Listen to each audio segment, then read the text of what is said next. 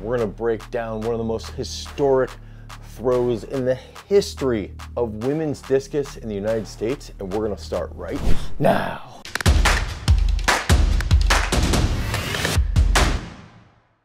So unless you've been sleeping under a rock, you know that Tausaga is the first American female discus world champion. She did so in crazy fashion in a very interesting position in the final. You know, has a throw at like 54 meters, 53 meters, goes out and pops off and then makes that top 8. And then in the final, really starts to get on this crazy roll. Big, huge foul. And then round 5, the fireworks start, right?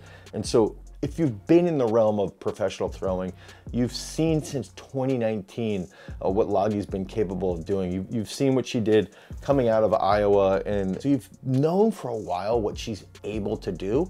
And I think that everybody's sort of been just chilling, waiting because of how explosive, how strong, and how great of a person she is. And now, leading into this past year at US National Championships, you could see it just happening very slowly. You could see it just, she was getting better and better every single round. And then she had a huge 65-meter throw in the last round at US Nationals for a big PR.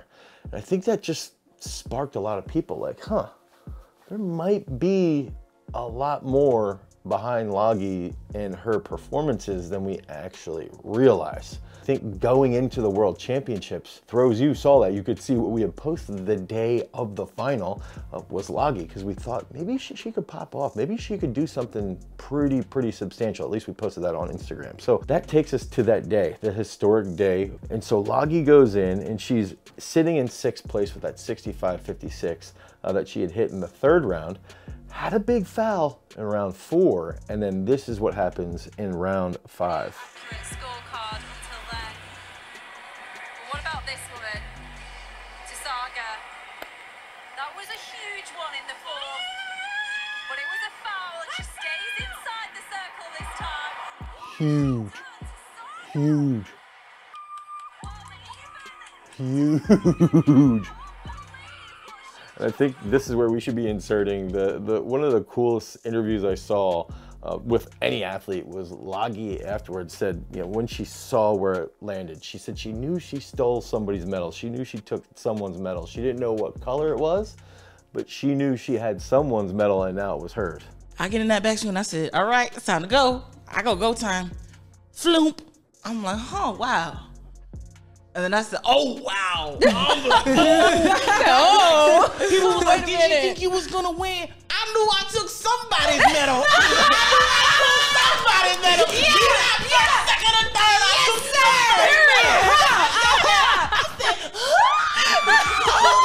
oh, my God. Now, y'all got to clip that. Y'all got to clip that. So let's watch this technique. Let's break it down.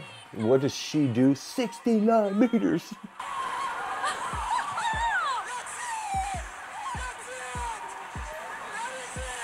4 meters. 4 meters. So think about that. High school kids, you gotta realize, like, she can go out and she can do this. She can go out and pop off on a round 5. And the other crazy part here is that you're giving a minimal amount of time to respond to this big throw. Like, that's another big factor that people don't really think about is, like, she hits this huge mark, right? You only get 1 or 2 throws to come back. So you've got to, if you're an opponent, like all these other greats, Perkovic, one of the greatest ever, if not the greatest ever. Allman, one of the greatest ever, if not the greatest ever, right? Bin Feng, who won the previous year.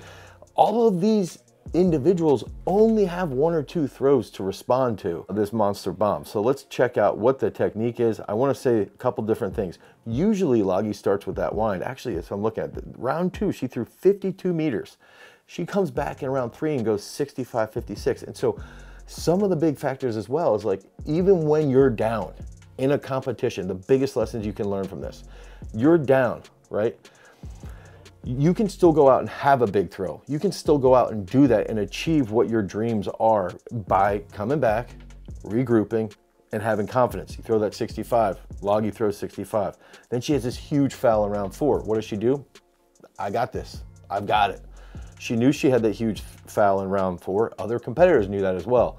And so she gets into the ring, sets this up here, and so let's check that out. And I want to compare this to Daniel Stahl, because we did an analysis with Daniel. Lagi's got very, very similar stability on that wind. Very, very balanced, very level.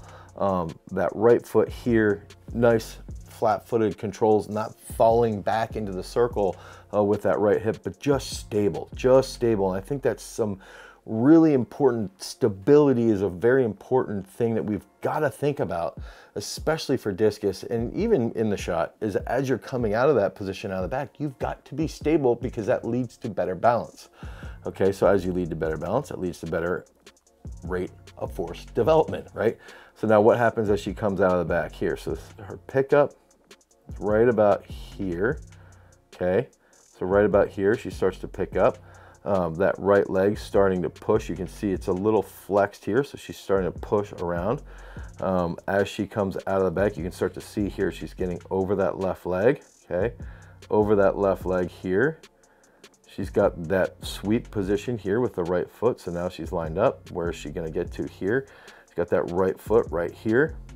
Sweeps down. Really, really good middle position here. I want to see, with Lagi, she tends to have maybe a little bit of a high point right here as that right lands. And you can see here, nice control from that left shoulder. She's balanced on that right. Look at how well she's rotating on that right side. And you can see that left arm here sort of controlling that center point. So everything's rotating around her right side in the middle. She's got that quad flex. She's got the plantar flexion in the calf here. She's got that hip really, really tight. Controlled left side here. Now that left leg comes down. And we talked about this with Daniel Stahl. We've talked about this with Valerie Allman, is the mobility, Van Klinken, the mobility that these top discus throwers have is that when they ground, okay, when they're in this position, there's no dropping from the hand. It's balanced all the way across. There's crazy, crazy tension and mobility. So even with that left leg here, she's catching the discus so far back relative to her left foot. So if you can catch that relative to your left foot, now you can generate a large amount of tension that's going to lead into that monster throw. And then you can see, just watch what she's doing here with that right foot. Watch what she's doing here with that balance of that left, right? Look at that position. Everything's rotating. Everything's rotating. Look at how long she's here, rotating that right around. Look at how long she's still on that left leg. Discus right here, okay? Discus is coming out. This is how long she's grounded. It's crazy how long she's grounded, okay? Now, where does everything transfer forward from, okay? Everything comes forward. Everything's forward. And if you go back to right there's where she's almost getting all that energy directly into where that left foot was. Now, as she comes around, a lot of people were a little sour about this. Okay, a lot of people were trying to say that when she came through here, a lot of people, meaning like one or two people, were sort of saying like, she's not even close. She's not even close. This is her just being a ballerina coming through here, controlling this position right here. Right heel stays elevated, rotates around, holds that position there. Absolutely fantastic athletic ability. Absolutely fantastic. And so that's the big thing here with that performance. Freaking phenomenal technique, dials it in at the right time. We've seen it building since 2019. Here we are now. It takes time when you become that post-collegiate athlete. At college, you've got a pretty easy system. Like, you're going to class. And I know a lot of college kids will be, class is so hard. It's not as hard as post-collegiate life, because post-collegiate, you don't have that support system. You don't have all that stuff. And so Lagi, you've seen her just developing year after year after year, just chipping away, chipping away, chipping away, chipping away. And then she just goes to the Diamond League final. She goes 68 meters again.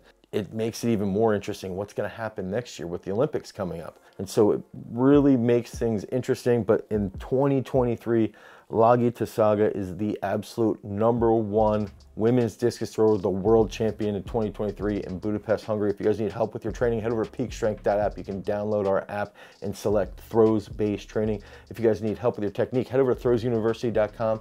Until next time, remember, implement this technical work so that you can drop some bombs. Peace.